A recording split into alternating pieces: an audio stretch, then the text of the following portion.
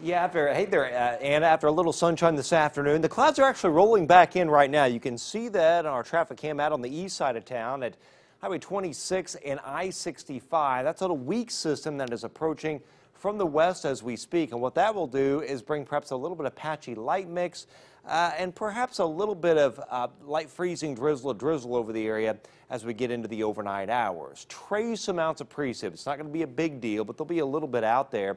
And then some light rain and snow just in time for Christmas Day. If there's any accumulation, whether it be tonight in a few places or on Christmas Day, it's going to be very light localized dusting before it melts quickly. Then it's all rain later next week and windy as well. Temperatures running in the 30s area-wide right now. It's 32 at Logansport and Rochester, 37 Lafayette, mid-30s at Fowler. Here are the clouds increasing once again from the west. This little clipper right here is dropping kind of to the southeast, so that's why we may see some patches of light mix tonight. This heavier precipitation right here, this snow, will stay south of our area, unfortunately, if you want some decent accumulating snow. And then the other system that will affect us on Christmas is still way out to the west. That'll drop in and bring a little bit of rain-snow mix on Christmas. And then after that, notice the deep moisture down here in the Pacific, big storm out here to the west, and a lot of deep moisture way down in the Caribbean.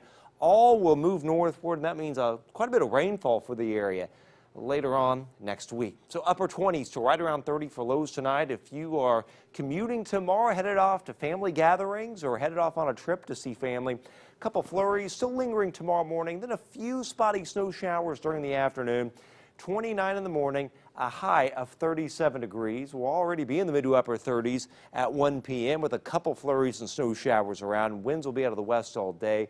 Kind of a lot of clouds mixed with a little bit of sun trying to poke through, with highs 36 to 39 area wide. Now, looking ahead on into Monday, 29 at 9 o'clock in the morning, a high of 38. Skies partly cloudy all day, a west breeze, no rain, no snow to speak of, with highs generally 36 to 40 over the viewing area. But on Christmas Day, that'll change a little bit. Christmas Eve, 28 that night, with skies becoming cloudy. And then on Christmas Day, a little bit of light snow in the morning, giving way to a little bit of rain-snow mix, and then a few scattered rain showers in the afternoon with a high of 37. We can track that with Precision Cast. First tonight, this is some patchy drizzle, maybe a little patchy freezing drizzle, and a few patches of light snow around and flurries. Then tomorrow, few flurries, even a few scattered snow showers around, spotted about here and there, and then we're just fine. We're dry on Monday. And then there's that other little system that comes in right on Christmas morning, right into Christmas Day. A little bit of light snow at first, then a little rain-snow mix before it goes to a couple rain showers. And then it's all rain later on next week, and a lot of wind too before it turns much colder after that. So 7-day forecast. Tomorrow, breezy. A few spotty flurries and snow showers, 37. Monday, partly cloudy, 38. Christmas Day, kind of some areas of rain and snow mixed with a high of 37. 41 Wednesday, rain late in the day, and a wet end of next week. We turn much colder by next weekend.